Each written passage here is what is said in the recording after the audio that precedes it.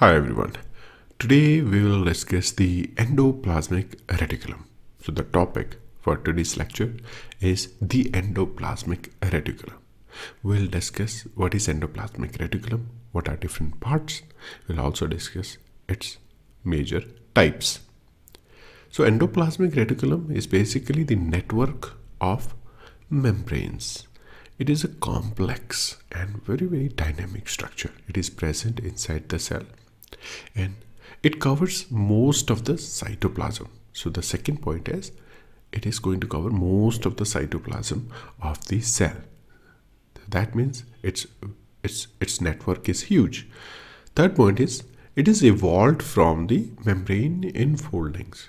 So when the outer membrane got enfolded, it formed these different kinds of structure. That is the hypothesis. So if I want to draw the structure of this particular organelle, so I will start from the center, which is the nucleus, and then I'm making all those enfoldings, as you can see, and making the flat sac-like structure. This is the typical structure of the rough endoplasmic reticulum.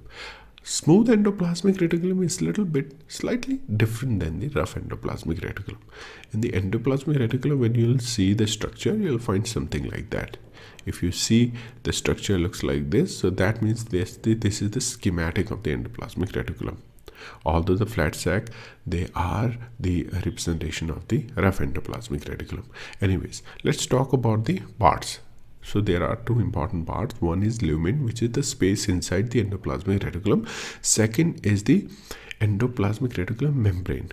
So it is a membrane bound organelle. So you have a space, empty space, which is filled up with the solution like the cytoplasm, but it is quite different than the cytoplasm. If I draw the structure again, you can see this is the lumen, which is the space inside the endoplasmic reticulum, and then the pink color lining is the membrane of the endoplasmic reticulum. And as I mentioned as important note, the composition of the lumen, so let me write it down. Composition of the lumen content is different than the cytosolic. Why? Because there are different kinds of processes that are running inside the endoplasmic reticulum. There are a lot of protein synthesis is happening inside the endoplasmic reticulum, so the composition is obviously going to change. Next point is endoplasmic reticulum, as I mentioned you, is a highly dynamic organelle and undergoes turnovers and lot of reorganization. It's a dynamic organelle, and it is going to change over the period of time depending upon the metabolic stage of the cell. So this is very important point here. Now let's discuss about the basic types. I've already mentioned you there are two different types of endoplasmic reticulum. One is smooth endoplasmic reticulum and second one is the rough endoplasmic reticulum. So these are represented as RER or SER. As I've already mentioned you, the drawing that I made is the representation of the rough endoplasmic reticulum, but the major difference is the presence of the ribosomes. These red dots, they are the ribosomes. They are present only in rough endoplasmic reticulum. And then these flat-like sac structures, especially in case of RER, they are known as cisternae. These are specifically very flat sacs. In case of here smooth endoplasmic reticulum, the structure is quite different than the rough endoplasmic reticulum. It's more tubular, it's more curved.